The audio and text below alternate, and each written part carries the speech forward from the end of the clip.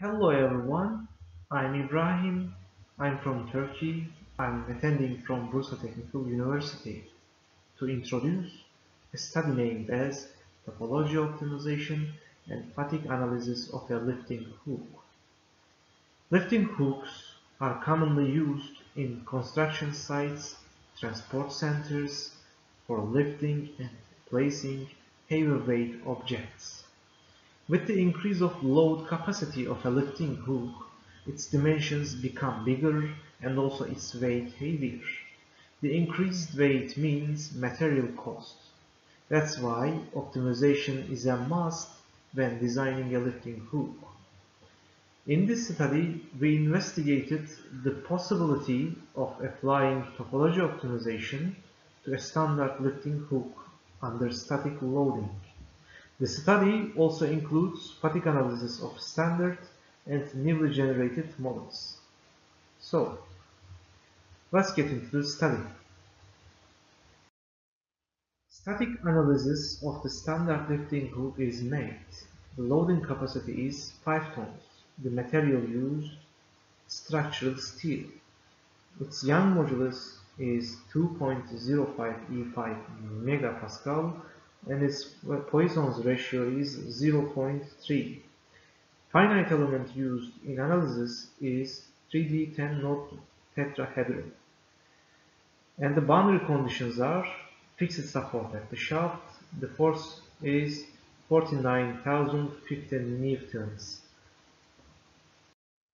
The result of the topology optimization under static loading is shown here. In the result, we can see red areas. These are the removed ones. And according to this result, we created 3 different models. The 3 generated models can be seen here. The first optimized, the second optimized, and the third optimized models. Static analysis results of the models are shown here. The first and the second optimized models' stress values are increased by 30%, and the third optimized model's stress values are decreased by 1%. And for the first and the second optimized model, it is not a desired situation because in optimization problems, it is desired to be the stress values is less than or at least equal to the original one. Fatigue analysis results are shown. As you can see, the life of the minimum life value of the standard model is 17,000 cycles, and it is taken as design life for other models. And for other models, damage values and safety factor values are shown.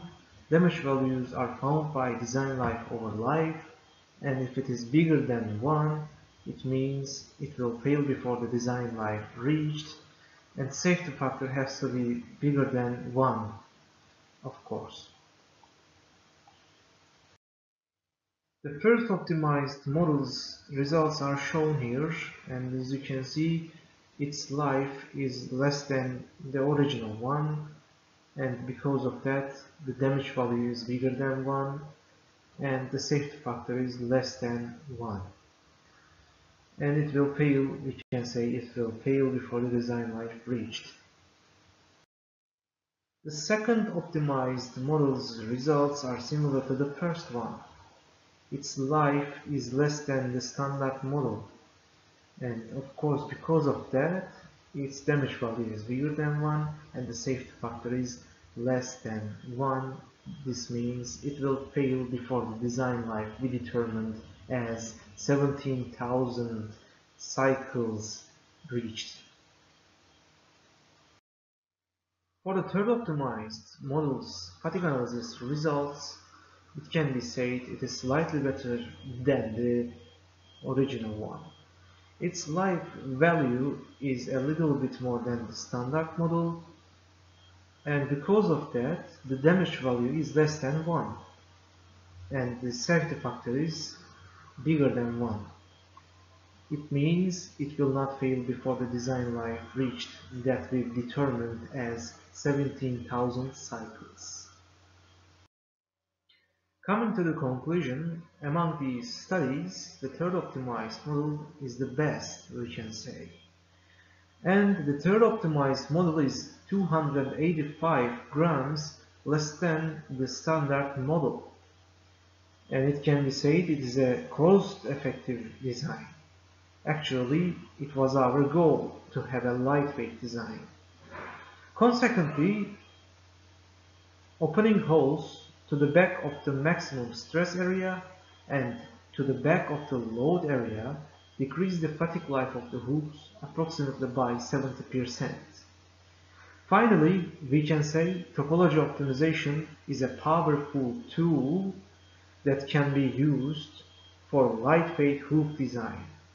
Thank you very much. Have a nice day.